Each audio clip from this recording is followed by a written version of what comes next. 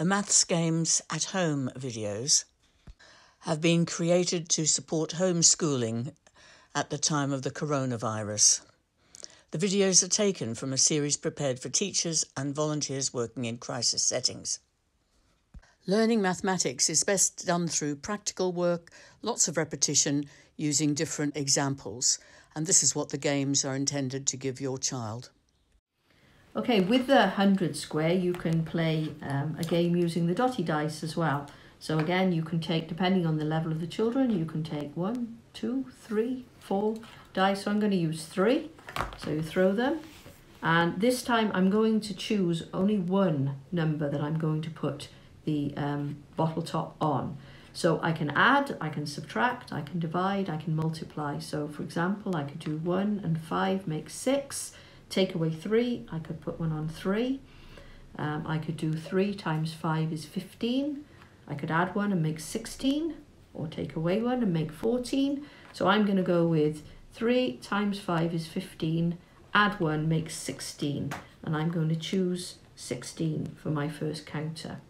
Now the other team will play, and they will throw. So let's say I'm representing the other team now, and they've thrown 5, 4 and another 5. So they could say, okay, I'm going to do 5 and 5 makes 10 and 4 makes 14. Or they could say, right, I'm going to do 5 times 5 is 25.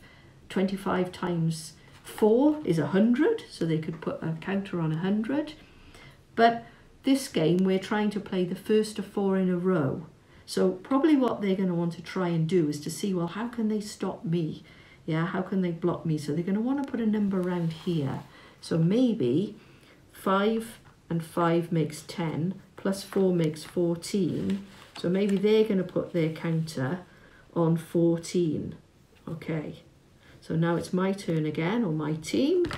And we throw, and this time I've thrown 5, 2 and 1. So I want to try, if I can, to make one of the numbers around my original counter. So 5 times 2 is 10 and 1 makes 11. Well, I'm over here. I might influence them, but I'll see if I can do better than that. 5 and 2 is 7 and 1 makes 8. That's a bit too far away. So what about 5 and 2 is 7? Take away 1 is 6. Now that's a good move because I've now got 2 in a row. So my partner, the other team, they're going to be trying to block me if they can here, because next time I'm going to be looking to see if I get 26. So you keep playing, and then the first team to make 4 in a row, the winners. More detail about the resources in this video and others can be found in this booklet, Numeracy for All, Resources for Teaching Mathematics. A guide for teachers and trainers on how to make and use low-cost or no-cost teaching and learning aids. These videos are from a partnership between VSO International and the MESH Initiative.